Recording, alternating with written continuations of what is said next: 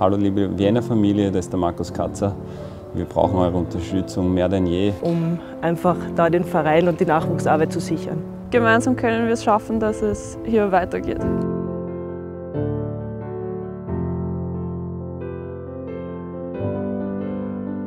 Der Verein ist in einer prekären Situation. Es ist ein toller Verein mit einer großen Tradition, mit tollen Fans, mit einer geilen Mannschaft, mit einem super Stadion. Ich denke, jeder, der hier in dem Stadion ist, spürt hier die Tradition, spürt hier die Geschichte, spürt hier dieses besondere Flair der Hohen Warte. Und es wäre ewig schade, wenn das nicht weitergehen könnte. Wir sind sportlich auf einem ganz tollen Weg und haben eine junge Mannschaft, eine dynamische Mannschaft, die viele Spieler hat, die Potenzial haben für weiter oben.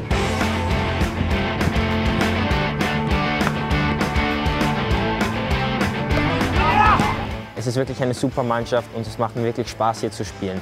Ich hoffe, dass es nach dem Sommer so weitergeht und dass wir zusammen sehr viele Erfolge feiern können.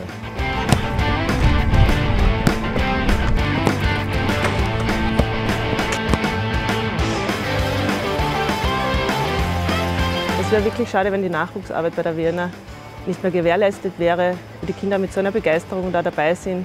Und da muss man wirklich schauen, dass man die finanziellen Mittel auftreibt, dass die Kinder ihren Sport ausüben können, dass sie sich bewegen können, dass sie den Spaß da haben und halt begeistert Wiener Spieler bleiben können.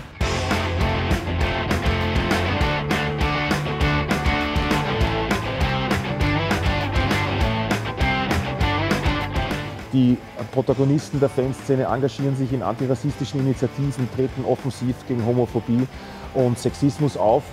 Und das ist einer der Dinge, warum hier der Fußballkonsum ein anderer ist und warum es wahnsinnig schade wäre, wenn das nicht erhalten bleiben könnte.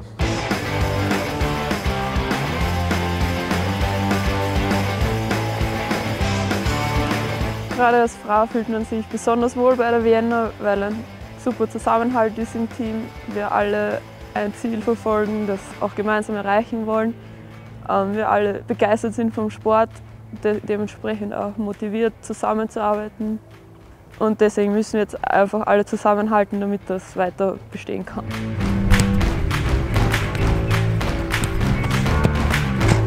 Wir brauchen euch, wir brauchen Sie alle. Bitte unterstützen Sie den Verein. Es wäre ganz, ganz wichtig, dass Sie in der Zukunft auch weiterhin Spieler herausbringen, die dann vielleicht im Nationalteam einmal spielen werden. Schönen Dank. Bitte helft alle mit, kommt ins Stadion, unterstützt uns im Stadion und auch mit Crowdfunding. Danke. Schon vorab von mir ein herzliches Dankeschön für Ihre Unterstützung und ja, bis bald auf der Hohen Warte. Gemeinsam können wir es schaffen.